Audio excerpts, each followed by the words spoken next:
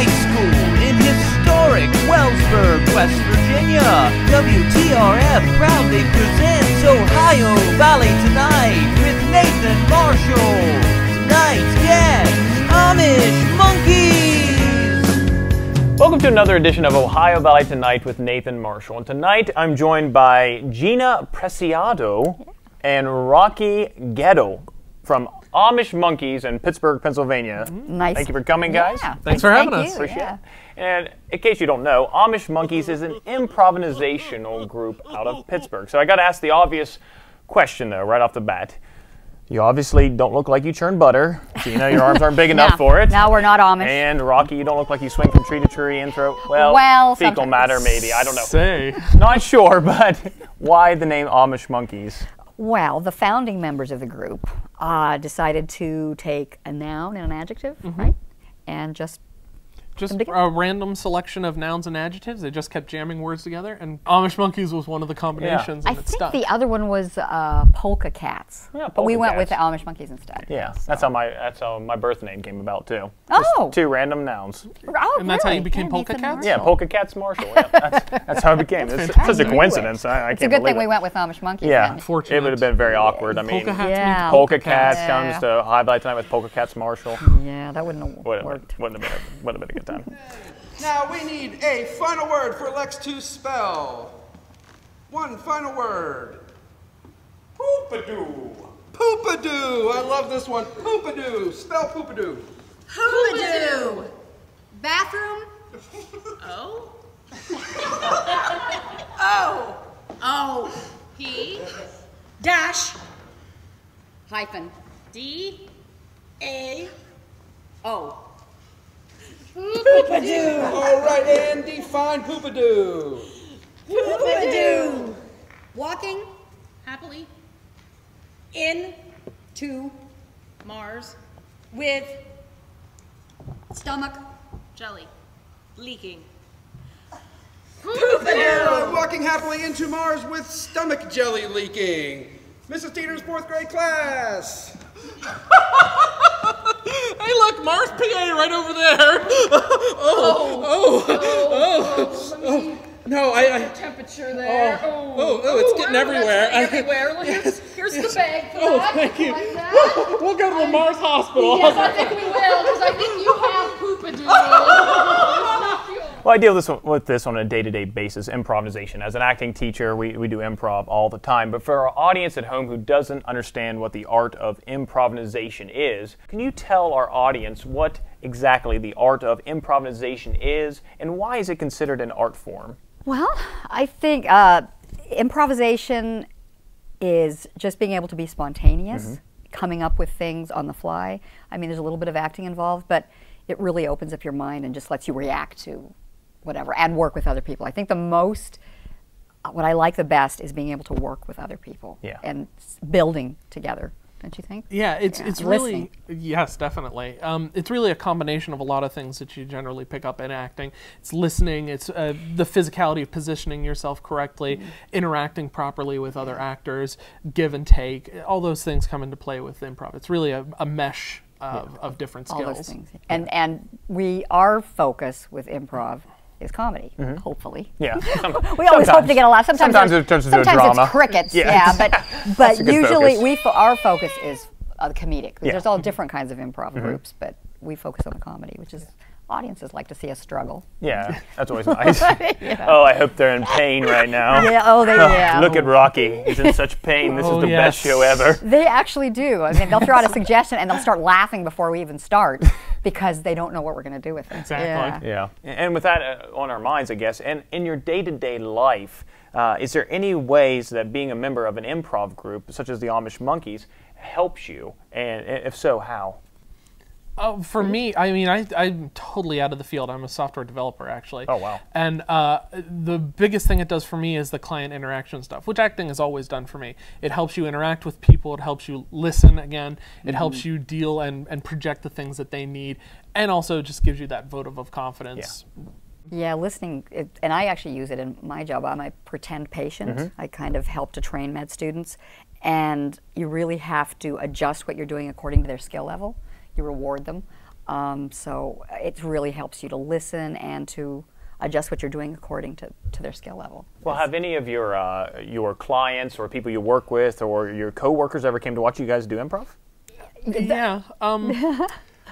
We didn't talk about it much afterwards. So we were there. Yeah. It's like a one-night stand. Yeah, basically, with him and his wife. But the point is, Oh God.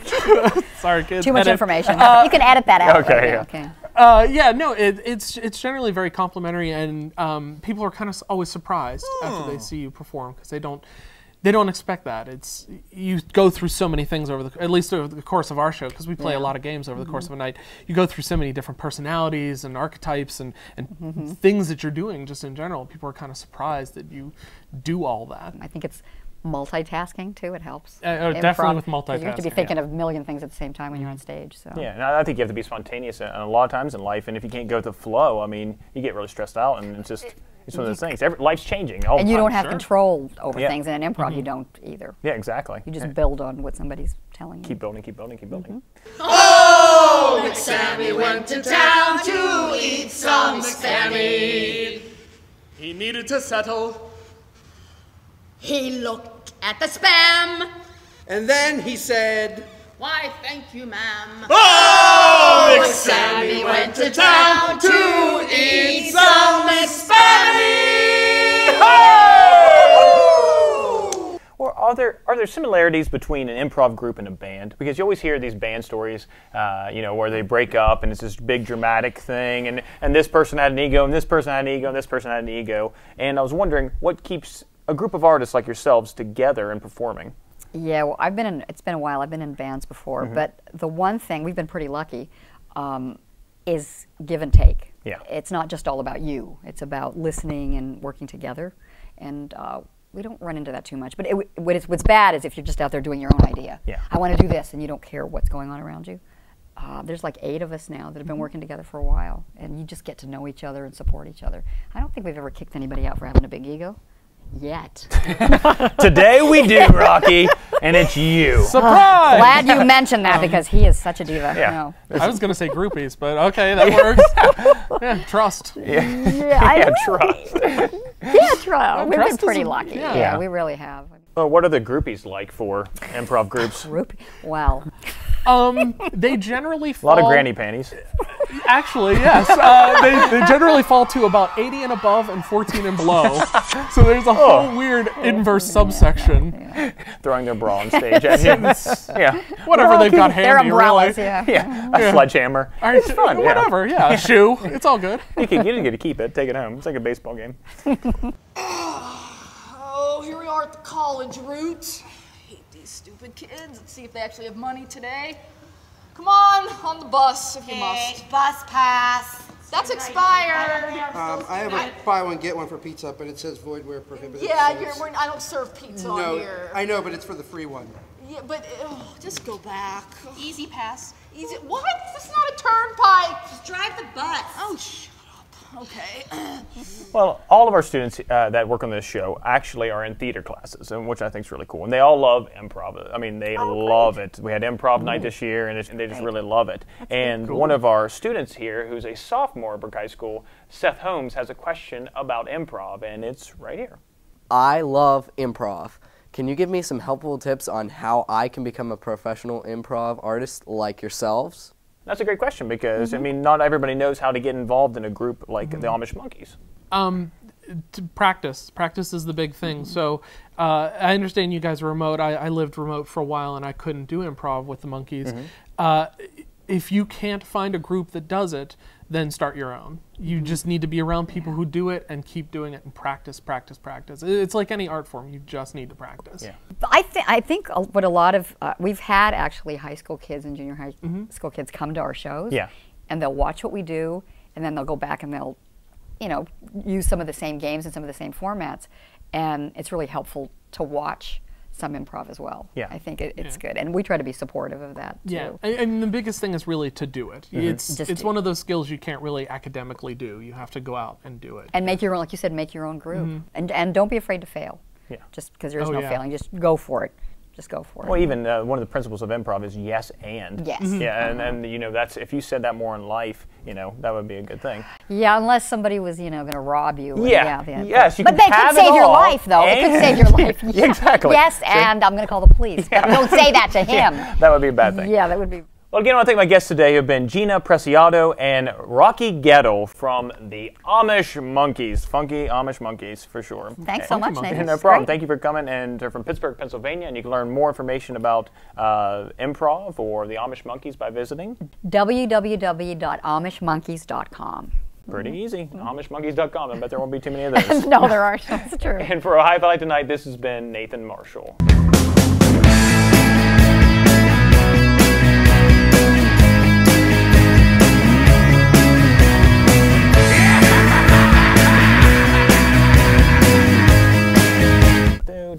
I always wondered what happened. People just pretending to talk. Yeah, you are now. It's true. Great. Oh, I've ruined everything by talking for real. I continue to do this. Like, I'm trying not to do this because the last couple episodes I always go, there's credits. I make this gesture every time. No. When there's credits, and like I'm the Swedish chef, like throwing things or something.